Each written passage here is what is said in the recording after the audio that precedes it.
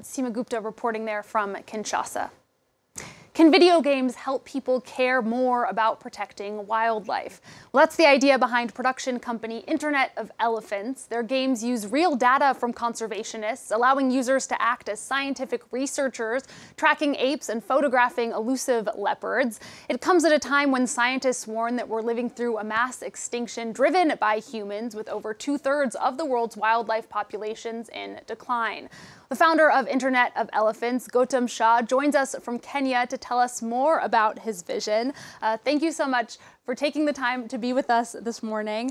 Now, before founding Internet of Elephants, you worked in IT for 20 years. Can you talk a bit about your own story and what led you to create this company? Yeah, absolutely. Thanks so much for having me on.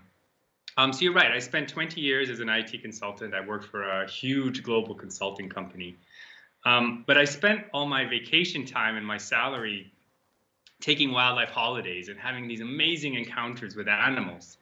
But there just kind of came a point where all felt very selfish. I was the only one benefiting from it. I called it wildlife gluttony. And I knew that I needed to do more than just take cool holidays. So fast forward a few years from there, and I eventually got the courage to quit what I call my perfectly good job and figure out how to use that IT background towards wildlife and nature. And can you tell us about some of your games? I know one of them, Wildiverse, has been described as being a little bit like Pokemon Go. Yeah, most of our games, and I think you mentioned at the beginning, most of our games, focus on scientific data and real data that's actually being gathered about these animals, but using that data to try and tell stories about the individual. So if you like Wildiverse, you will encounter 4 individual apes: an orangutan, a gibbon, a lowland gorilla, and a chimpanzee. And these are real apes in the wild. They have real stories. They have families. They have a life. They've been studied, by researchers for all their lives. And the games are really intended to bring those stories to people, but bring them in a way that that players can actually spend time with these animals over a longer period of time. It does make me think of experiences I've had watching live cameras from wild birds' nests or from inside local zoos. It's part of the idea to kind of create a personal connection with an animal in the same way that we might create a personal connection with another person from far away. 100%. I mean, that's exactly it. And I think that was kind of the insight when I started the company, and how technology got involved was, I kept thinking, technology is being used to connect people with their cars, with their refrigerators.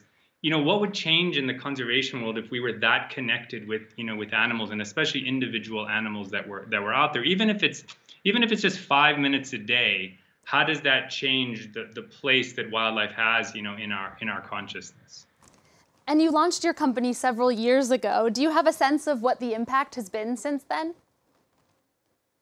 Well, it's a tough one to measure, right? I mean, I think I'm always somebody that says behavior change and the way you change somebody's consciousness, like, how do you measure that? How do you measure that in a short period of time?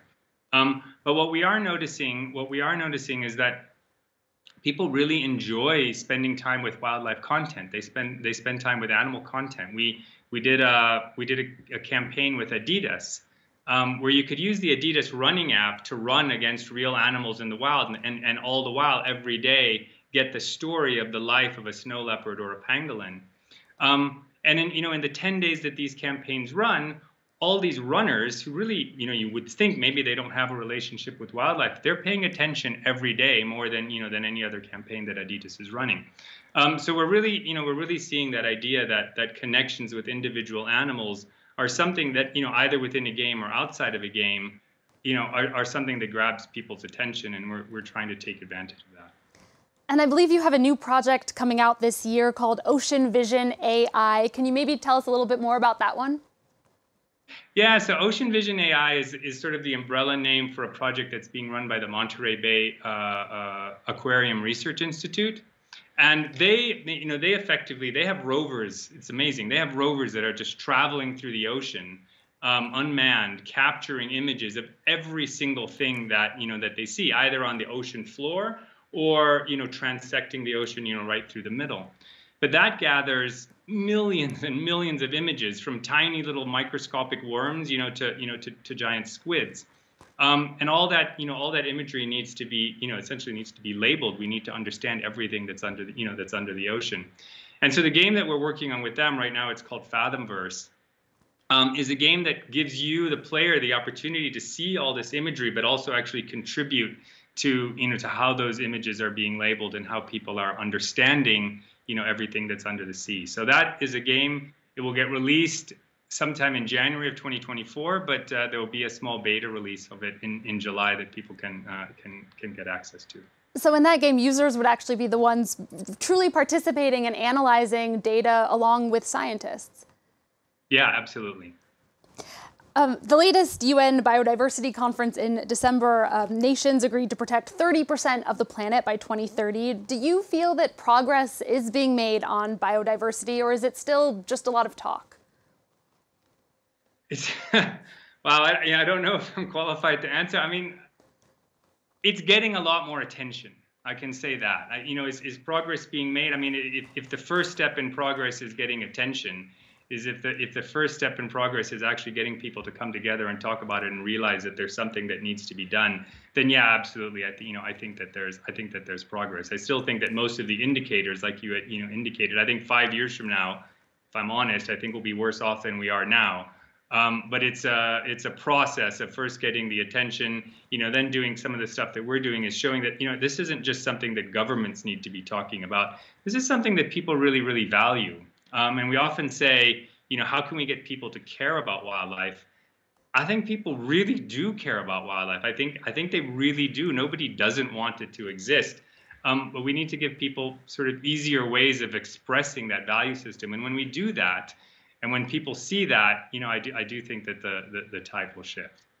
And you did mention that the money you made working in IT really allowed you to travel and experience the natural world. I liked your phrase, wildlife gluttony. Do you worry that access to nature is becoming increasingly a luxury? It's hard, but we don't have to think about wildlife only as orangutans in Borneo or as rhinos in Namibia or jaguars in Brazil. I mean, I grew up in Chicago, and I still go back to my sister. My sister works for the forest preserves there. The amount of wildlife that exists actually just within the forest preserves of Chicago or in the forest areas around a lot of urban areas is pretty amazing. Like we can go and look for snowy owls or cranes or beavers or otters, and I get just as excited, and I think people can get just as excited about the wildlife that's next door. So yeah, of course, going on a safari halfway across the world is extreme, is an extreme luxury option. But there's many, many ways to get very excited about the wildlife and the animals that might be right outside your door. That's absolutely true. Gautum Shah, we're going to have to leave it there. We'll be keeping an eye out for your games. Thank you so much for joining us this morning. A reminder, that was Gautum Shah, founder of conservation game production company Internet of Elephants.